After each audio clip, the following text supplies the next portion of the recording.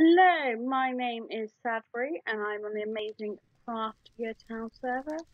Today I'm going to be talking about how to set up your own brewery, and then at the end I'm going to make a couple of brews to show you exactly how they're made and each step by step. So let's start. First of all, you are going to need your own little station that you can ferment or cook your brew ingredients. Now, part of this is you need to have a heat source underneath your cauldron. You can use either campfires, but I do find they let the smoke come through, and I don't quite like that look. So my personal favourite is netherrack, and then you just light it, and it stays lit, which is amazing. And if for any reason it goes out, you can just go through the hole, relight it. Simple, perfect. Then you put the cauldron, and simply you just put water in, and that is your fermenting area done. For distilling, you need to have an area like this, and it is simply just a normal brewing stand. When you click on it, you've got your glowstone dust. That's the only one you need, and that's that area done pretty much perfectly.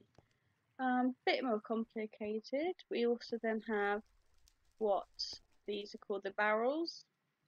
They're a little bit tricky to make. These are the simpler ones.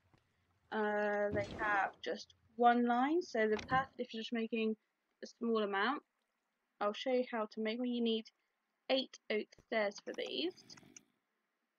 First line, you just want to have 2 upside down, go the other side, put 2 this side, 2 more up here, and 2 more down here. And then it's very important, it has to be in this bottom corner here. You just want to place a sign, and in it you just want to write barrel. Once you have done that, it should come up in your chat. My chat's turned up. It will come up chat saying that you have made a barrel, and voila, there it is. And then we have got these ones. Let me grab. I do need these. We have got the bigger barrels. Now these ones have 3 rows. So if you're making a fair amount of brews, these are perfect. Quite simply, you want to start with, there are 4 long, so we go 1, 2, 3, 4, that is the middle of barrel. Then you want to do 4 below this, 4 this side, 4 this side, and 4 on the top. And then we come down here, you want to then put stairs underneath that bit, and when it's done it should look something like that. Do the exactly same on this side, have them upside down, come to the top, again place for that side and for this side. Then lastly you have to put down dark oak fences in the corners like that. So if I swatch, look something like that, and you put one at the front, the bottom, in the middle. It has to be there. Now the oak sign for this barrel can go anywhere on here, unlike these where they have to go in that bottom corner. I prefer to put them in the middle, so just place that there. Again, write barrel, done. It will come up saying you've created a barrel in chat. Voila, you have a barrel. That is the basic steps for your setup. When it comes to making them, let me put these 2 out here, because now I've got my 2 fires, one there and one there. Now, one of the important things when it comes to making your own brews, you will need a clock. This is the most important part when it comes to cooking, because you need to know how long it's been in a cauldron for. So let me bring down my ingredients. first thing we're going to do is make wheat beer. Now for this one, you have to cook it for 8 minutes. We do not need to use the distillery. However, we do have to age it in a birch barrel for 2 years. Now don't panic, that doesn't actually mean 2 real years. It just means 2 Minecraft days. Which isn't the issue, and we just need to have 3 weeks to go in them. My personal preference is to have them all laid out in chat, so I can easily know how much has gone into each barrel. So we go 1, 2, 3, and you will notice you hit your clock and click on the barrel. Now this is not going to work. Let me just bring up my chat for you guys.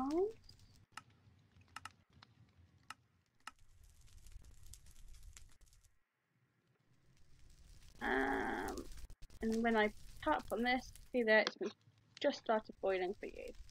Whereas this one, when I click on it, there's nothing. So add 3 into that one, 3 into that one, and you see they have all started boiling. You will need to get yourself some bottles, because once you have finished boiling them, they need to be put into bottles. Now, while those are cooking, they take 8 minutes. Over here, I will show you how to use the distillery. So we're going to make absinthe, which is somewhere along here. Where are you? There you are.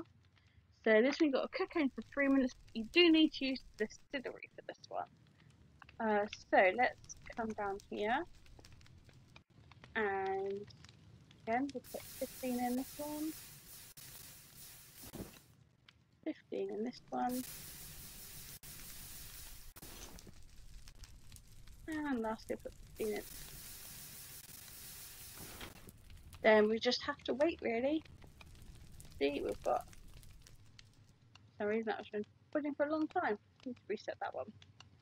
So there you go, these two have just started boiling. So if you have got cauldron that, as you can see, hasn't been working out too well, quite simply grab a bucket, take the water out, put the water in, and that should be successful. There we go. Nothing's coming up in chat. Whereas those two have just started boiling. Come back over here. There you go, these have now been boiling. That one's been boiling for 2 minutes. These ones still loading. So that is what the clock is for. It's very important to have the clock, so now we'll just wait.